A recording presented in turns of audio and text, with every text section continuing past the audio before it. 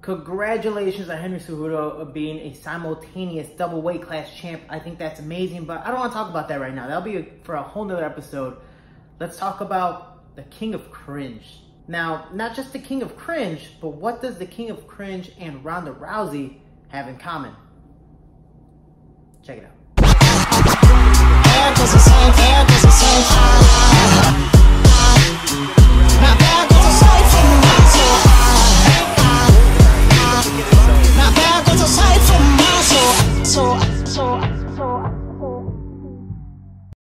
What's up, guys? Welcome to another episode of Inside Team Shorty, where I give the reality, the truth, and everything behind the scenes of the sport of MMA.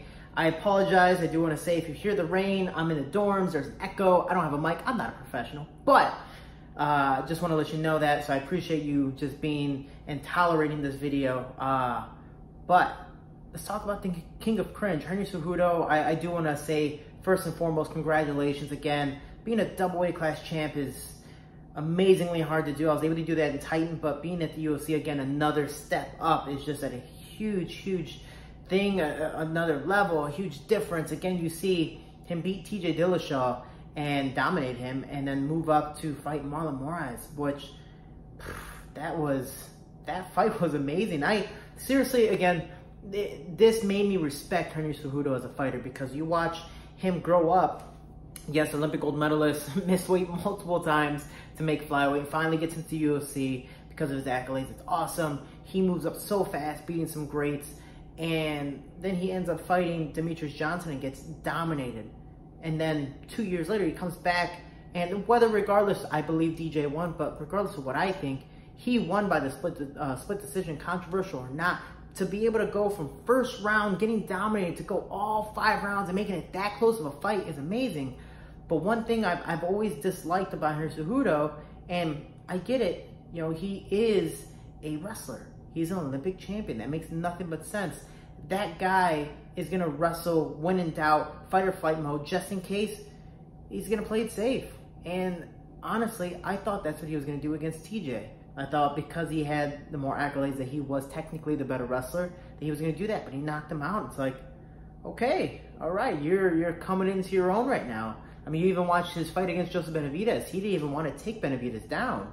He wanted to strike. It's like, all right, I'm getting a little respect for you. But when he fought Marlon Moraes, regardless of the injury, which already, if people don't know, he injured his ankle the week of the fight, which it wasn't like, oh, I sprained it, I twisted it. His ankle was like purple and black. That's why he had the ankle wraps on. I think that's amazing to be able to push through all of that, because I know the pain of having injury during a fight, but I've gotten it during, not before, leading up to it. And it's again, amazing thing, championship status. But him fighting Marlon Moraes, he didn't try to take him down. Could he have done it? Yeah, I don't see why not. But why didn't he? I think he is a very prideful person, but in a very positive way.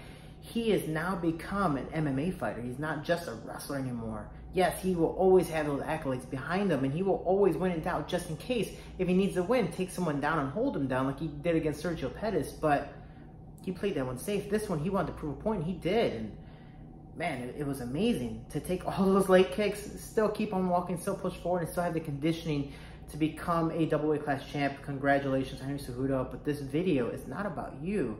This video is about the King of Cringe. And the crazy thing is, I was watching these videos, and I was actually going to make this video before he fought Marlon Moraes, but let's break it down. I wanted to compare him to Ronda Rousey. Ronda Rousey, Olympic medalist in judo, did her thing, was phenomenal in MMA, undefeated, given Henr Cejudo wasn't undefeated, but coming in and fighting some greats very fast and moving up to the rankings like no one has ever before. But Ronda Rousey, let's look at her run up. She was this humble queen, amazing person. And then I don't know when it started to go down. I know a lot of it got to her head of you're the greatest, you're creating history, and that's awesome. There's nothing wrong with that. Eventually it is going to go to your head, but it went into a negative way. Yes, she beat, can't remember her name, I believe it was Alexis Davis. You know, the headlock throw to all these punches, TKO. Then she fought Bethe Correia, and she was the proper good bad person, because Bethe Correia was talking smack in the back, talking about her father, and it was too far. There wasn't any proper promotion with this. There's fight smack talk, and there's smack talk that just goes above and beyond, and Bethe Correia did that. Ronda Rousey ended up being the bad girl and dominating with that. Then she fights Miesha Tate in the rematch, and I don't know, she's not shaking hands. Now she's becoming a little more bad. She's becoming a little more evil, and it's like, we respect you as a champion, but now you're becoming this persona, you're becoming this opposite person of what you originally were. You used to be this role model, but now you're not as humble. You know you're the best, and there's nothing wrong with that. But out of nowhere, she started to let it get to her head, and she became just a different person, the person that you wouldn't want your daughters really to look up to, or hopefully not look up to. That's just me. But who cares about what I say, right? And then she fights Holly Holm, and Holly Holm is the preacher's daughter. She automatically is the good girl. And because I believe, because Holly became the good girl, or was automatically the good girl in the fight against Ronda Rousey, Rousey became not just a bad girl, but like just the evil personification of herself. Like the dark side came out, the evil Kermit came out with the hood up and everything. It's like, now you know what, I'm doing this. She didn't shake hands. She was extremely disrespectful leading up to the fight. And I don't know, she got knocked out. Now, my boxing coach, George Hernandez, TBT, the Broke Team, back at home in Garfield Park, he likes to say, when you get cocky, that's when you get knocked out. You always have to stay humble, because it doesn't matter how good you are. One shot can change this whole thing. So, guys, one punch can end it on. You just never know. So, always be humble. And so, when you saw that fight, Ronda Rousey goes in there and she gets knocked out. Hell, she even called the way she was going to get knocked out. And it happened. Then she tries to come back, and she's not as humble anymore. But it's not the humble fact. It's she doesn't know where to be in her head, and it broke her down completely. But then you look at Cejudo. The reason why I'm comparing that, Cejudo's winning gold medal, you know, a medalist in the Olympics, just like Ronda Rousey, and he's building all this momentum. But out of nowhere, he's talking about being a role model, like Ronda Rousey used to do. Be a role model. I want to be this. I want to create history. I want to do that. And that's amazing. There's nothing wrong with that. And you look at what Joseph Benavidez is talking about in The Ultimate Fighter. You know, Cejudo's like, oh, you're supposed to be a role model to the kids. And Benavidez is like, dude, you're weird. Like, you're not being a role model. Yeah, you're an Olympic gold medalist. I'm not going to ever take that away from you. But you're not acting like a role model here. You're saying you want to be this, but you're trying to bully me. You're trying to pick on me on the show to get some type of hype. In a sense, you're acting like a phony. And that slowly started to come out after that fight. After he beats DJ, I think the belt got to his head. Now he's a champ. Again, that's amazing. Nothing wrong with that. You can, boast about your accomplishments. Again, amazing job. But now you're a different person. You're becoming the person you never wanted to be. But now he's being called the King of Cringe. After he knocks out TJ, he's this, he's that, he's... Let's look at Conor McGregor. I don't like the smack talk, but man, one, it's funny, it's clever, but two, it's true. It's what Conor McGregor is. It's who he is. He's very witty. That's just naturally how he is. He's not changing his persona. You never saw him go to boxing and be a different person. No, he was always that arrogant Conor McGregor. That's how he is. Colby Covington's a little different. Colby Covington, it seems that he puts on a WWE persona, and yeah, it might be phony, it might be fake, but honestly, it's funny, it's enjoyable.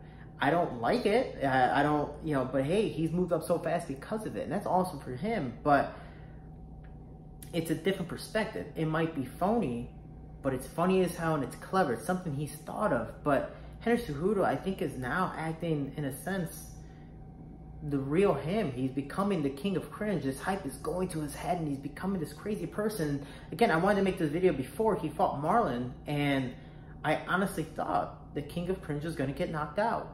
If Cejudo wasn't able to get the takedown, I thought Marlon Moraes was going to get that brutal head kick as he usually does, but he wasn't able to solidify that second round and moving on to it. Cejudo did his thing, and again, I'm never ever going to take that accomplishment away from him. I respected you for that fight. I respect you so much more now. I mean, as a fighter, you're amazing. But the King of Cringe, I know they say any publicity is good publicity. Good, bad, doesn't matter. This one, I don't know.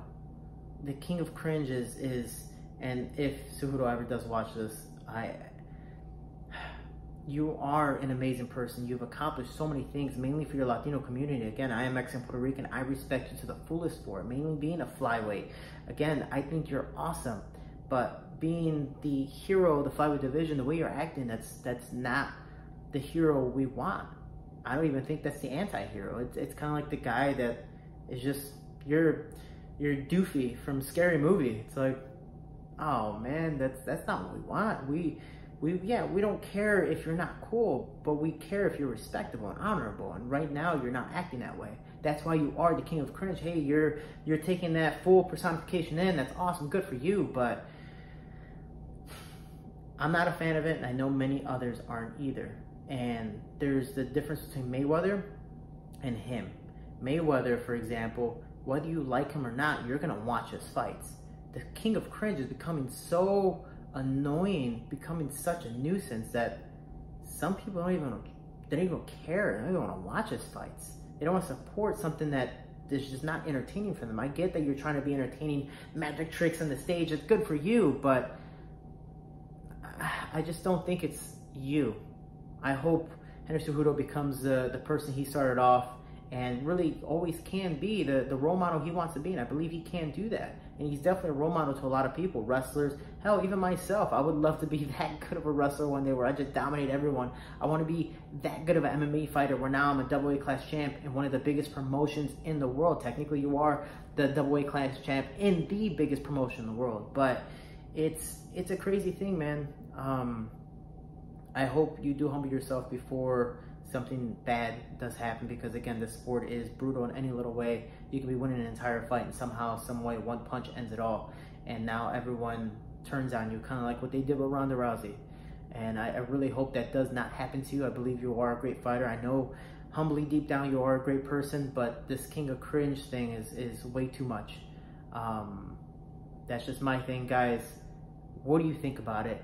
Do you see the small little comparison I brought up with Ronda Rousey? You see what I'm talking about, the Conor McGregor, Colby Covington thing? At least that's entertaining. Conor's true. Yes, Colby might be a little fake, but it's one, still entertaining, and two, it's got him to where he's at. But this King of Cringe thing is more annoying. It's like taking care of a child, and we don't want another child to be a role model for another child. No, we want somebody older to be respectable, honorable, and mature. Yeah, you can tell your jokes, you can be, funny and clever sometimes, but I guess think before you speak, and we'll see what happens next. I'm excited to see what Henr Cejudo does next.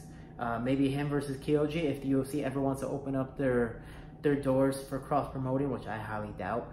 But overall, I think that would be awesome. Congrats to Kyoji for being a two promotion champion of Ryzen and Bellator. I think that is amazing, and it's motivating to me because we're both in the same division. I want to be a double weight class champion, Brave, and just keep on going from there and see what happens next, So, guys, what do you think about the King of Cringe? What do you think about my opinions on all these different topics I brought up? And yes, I will be talking about what's possibly next for Cejudo and what's next for the flyweight division. Do you believe he's the savior? I don't. But, again, that's another video for another time.